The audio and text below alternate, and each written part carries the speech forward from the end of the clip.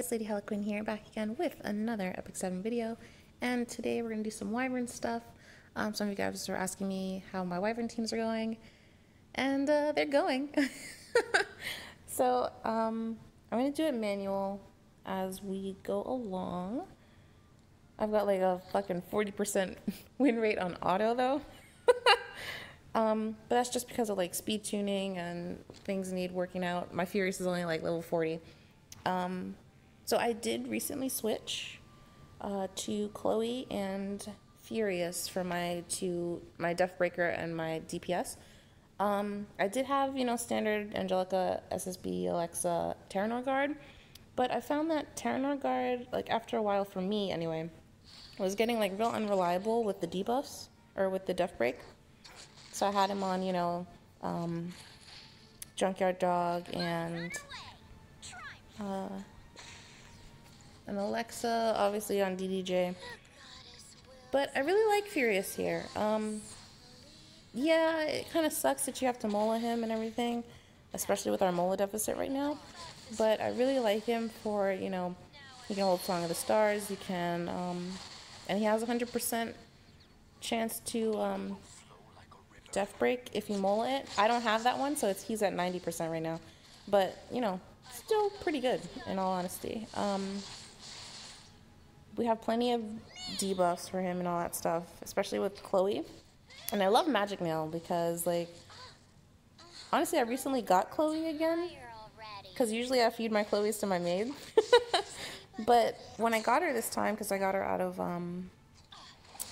the past Mystic Banner, and it was like, what was it, S10y, and then Chloe was, the 5-star there.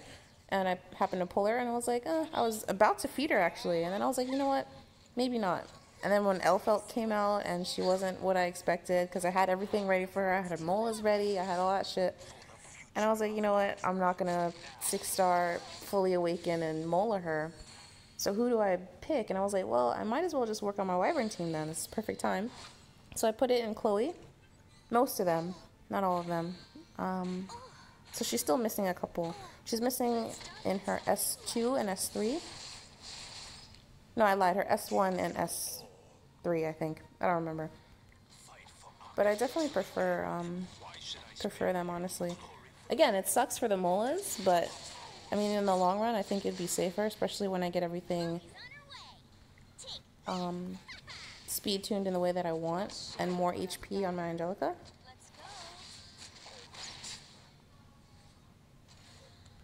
But I mean, for what this team does, I like it. It's just, I need molas for Chloe. I need more HP for my Angelica, because I think my Angelica has like 18k. 18k and like, I think 13k. Or 13k. 1.3k defense, I think. Imagine 13k defense. She would be a fucking wall. And Candlestick is like godlike on her here. Even though she might die now. Oh no, she's not. She's still alive. She's still alive. Somehow.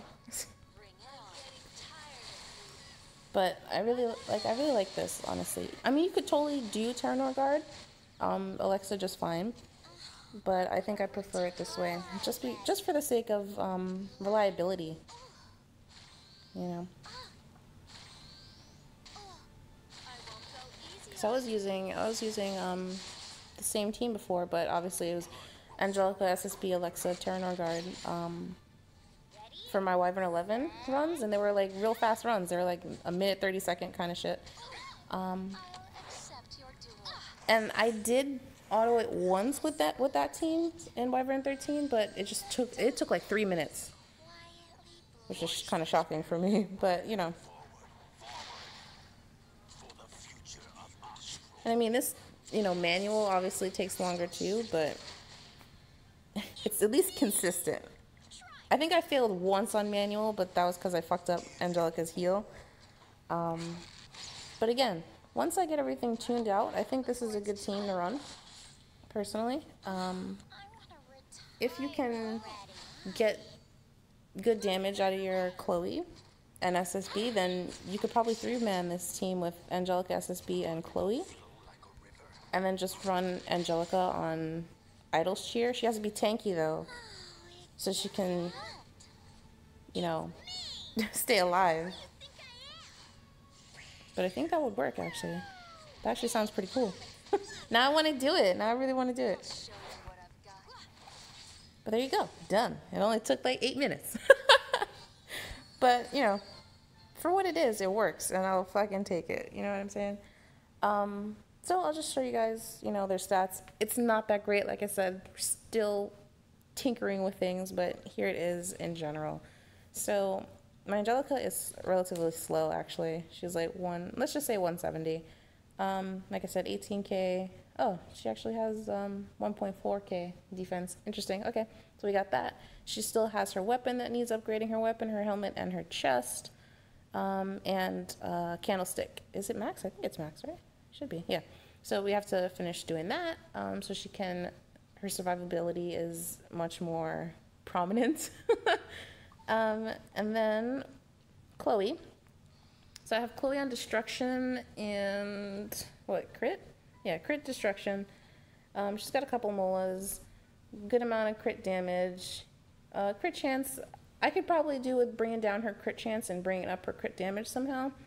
Because, you know, with Furious, who's bumping up the crit chance anyway, plus, you know, elemental advantage, she could probably deal with like 80% or something like that crit chance, maybe even like 75 or something. So I can, there's room for improvement there. Her attack can go up a little bit more. DDJ needs to be maxed.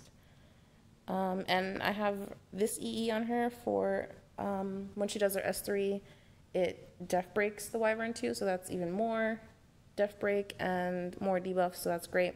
The Wyvern can resist it though, he has done it a couple of times.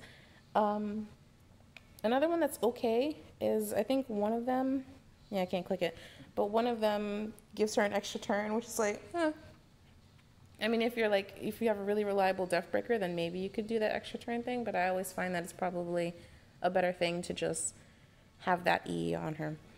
And then my SSB, my SSB is a PvP SSB, like I didn't even build her for Wyvern, because I'm scared to like change her, honestly. But anyway, she's just like slow and damagey, really. For Wyvern, I probably would swap Drink for a DDJ, but I haven't done it yet. I mean, maybe in my next run, I'll probably try it out and see what happens. Because DDJ is actually kind of important for Wyvern 13, so I'll probably end up doing that. And then Furious, he's the only fast one in here. I think he's like 200 something speed. It's not even that crazy. Oh, I lied. Oh, I didn't change his boots. I forgot. I swapped it. Yeah. I don't know why I have him at 100% crit. Don't ask. Okay, like I said, this is totally scuffed, but I just wanted to make sure that it worked.